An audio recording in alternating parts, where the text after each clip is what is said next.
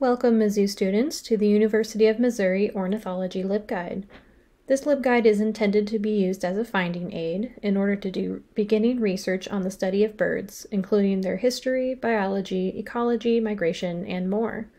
This guide has 5 main content tabs, including books and ebooks, databases and directories, government and geographic resources, biographical resources, and the Cornell Lab of Ornithology. Here on the home page, you'll see my contact information, as well as a video on how to use this LibGuide. In the Books and eBooks tab, there are different sections for encyclopedias, dictionaries, books, and ebooks.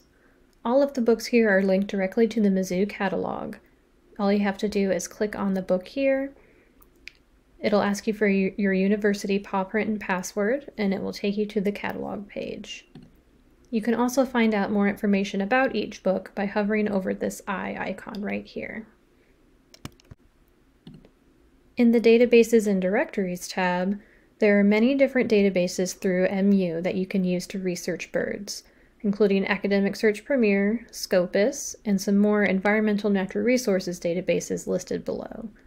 On the right side is the directory for the Cornell Lab of Ornithology staff, as well as some useful directories for ornithological journals, as well as ornithological organizations. On the Government and Geographic Resources page, on the left-hand side there are some government resources, such as important policy like the Migratory Bird Treaty Act, as well as the Smithsonian National Zoo Migratory Bird Center, which has information about neotropical migratory birds.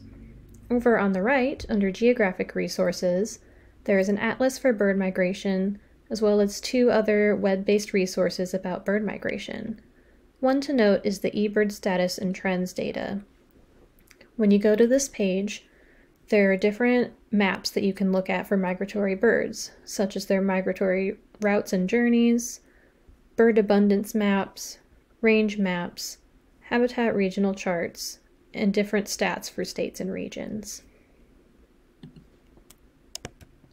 In the Biographical Resources page, there are some information on notable ornithologists such as John James Audubon and Genevieve Jones.